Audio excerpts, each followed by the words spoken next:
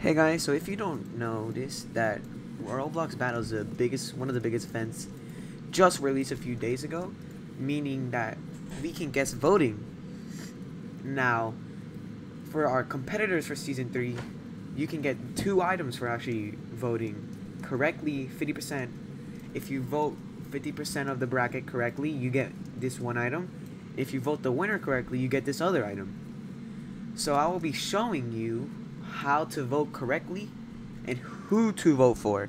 Remember, this is literally just my opinion, but I actually did some work onto this. So let's get back into this voting.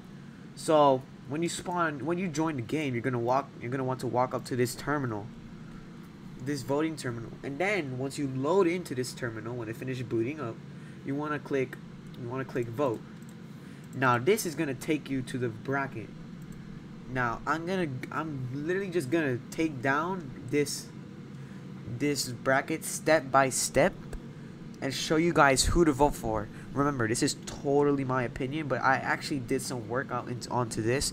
So if you don't want to like put this as your bracket, that's totally fine. You can do something on your own. But me personally, I did some work onto this.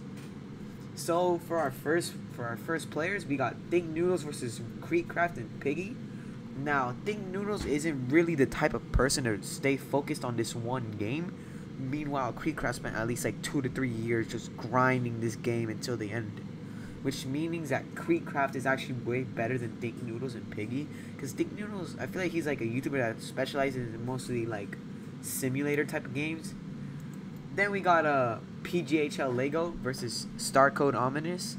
Now, I've seen Ominous's recent videos. He's actually really good at Funky Friday. He lost to the best Funky Friday player by 1,000 points, which I think is really impressive. And he's more of a sweaty player than PGHL Lego. But yeah, PGHL did play Funky Friday. But I'm just saying, Starcode Ominous. Ominous is just better than PGHL in general in Funky Friday. So we got this part of the bracket, which is Sonic Speed Simulator. Now, for this, I put Creekcraft due to the fact that Creek actually grinded this game, and Ominous, for all I know, he hasn't like touched this game. He's like a Brookhaven YouTuber now. He doesn't post like normal content, just Brookhaven, depicting that I think Creekcraft will be Ominous in Speed Simulator. So we got Not Leo versus I Am Santa. Now, first you can depict who will win this. Technically Leah, because she's actually played both of these people have played Shopping Wars, but I Am Santa is not like the skillful type of Roblox player. This game determines like skill, speedness, and stuff, and Leah is pretty good at like skillful type Roblox games. I think Leah can definitely beat Santa in this type of game. So we got Cinderbell versus Megan Plays and Welcome to Bloxburg. Now, me personally, I chose Cinderbell due to the fact that she's pretty younger than Megan Plays, and Megan she's pretty old, and Cinderbell is a Brookhaven YouTuber. I know it's not really like Bloxburg in general, but that's like close to Bloxburg. So I'm just saying that like Cinderbell could maybe beat Megan. She's also been playing Roblox before Megan, and I don't think like it's gonna be a building competition. But either way, I think Cinderbell could do really good in a skillful wise in this Welcome to Bloxburg than Megan Plays herself. So we got this part of the bracket, which is Adopt Me. Now, Leah, I'm pretty sure she is an Adopt Me YouTuber. Like, Cinderbell is just not an Adopt Me YouTuber. It's a Brookhaven YouTuber.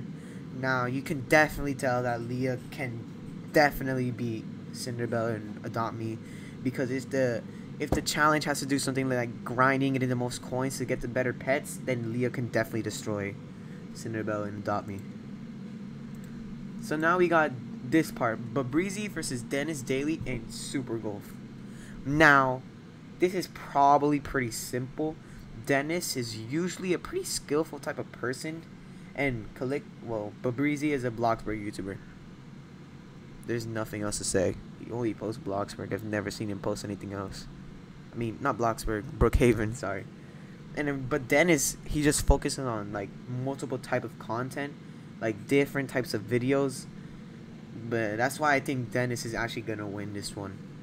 So we got Flamingo versus Jangy in Wacky Wizards. Now the only reason I think Flamingo can beat Jangy in this game is due to the fact that he's actually really popular and he specializes in a bunch of Roblox games. Now I've seen that Jangy has, I'm sorry if I'm pronouncing his name wrong, but he specializes in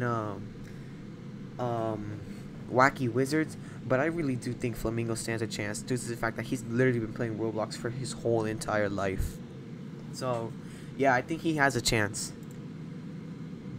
We got Dennis Daly versus Flamingo and Build a Boat for Treasure.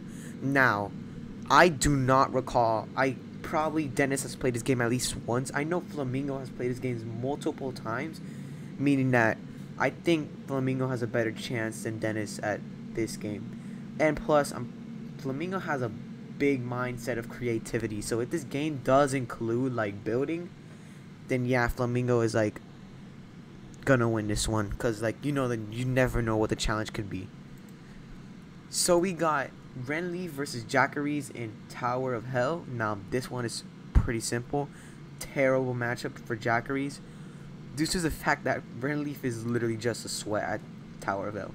This dude manages to like take out everybody in his lobbies. He always gets first. He beat the owner. So I'm pretty sure this man can beat Jackaries in Tower of Hell. We got Tanker versus Band Knights. Now, the only reason I put Tanker for this is because he's a really good FPS player. And in the past, Tanker did actually 1v1 Band Knights in Arsenal and destroyed him. So yeah, that's a pretty turn of events here. So we got Tanker versus Renleaf in Jailbreak.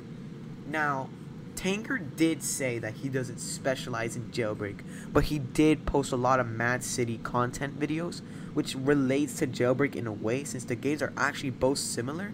And if you didn't know, the RB Battle Season 2, he actually beat Rye Guy in Jailbreak, which means that he was really like good. I mean, it was RNG luck, but you never know that he can beat Renleaf, because Renleaf does not.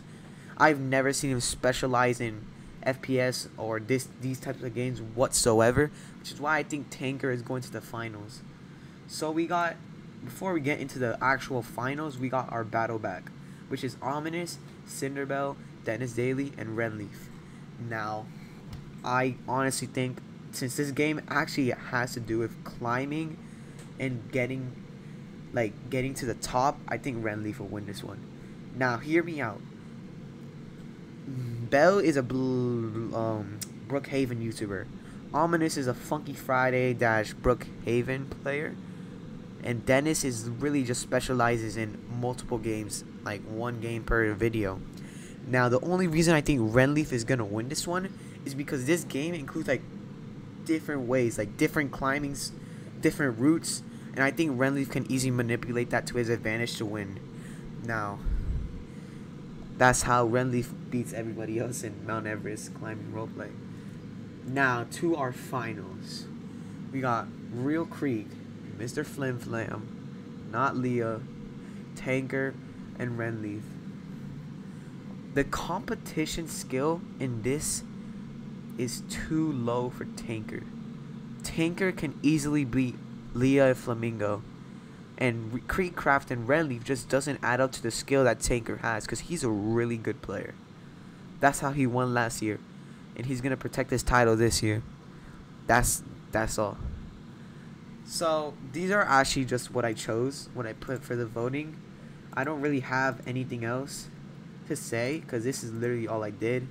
But if I do get this right, then that means I'll be getting both of the items, the Crystal Orb and the RBB chain. So you don't have to copy what I put, but I kind of do recommend doing your own research to make sure that if I am wrong and you are right, to put it as your own. But yeah, that's my RB Battles voting bracket. If you enjoyed this video, make sure to like and subscribe, and have a great day.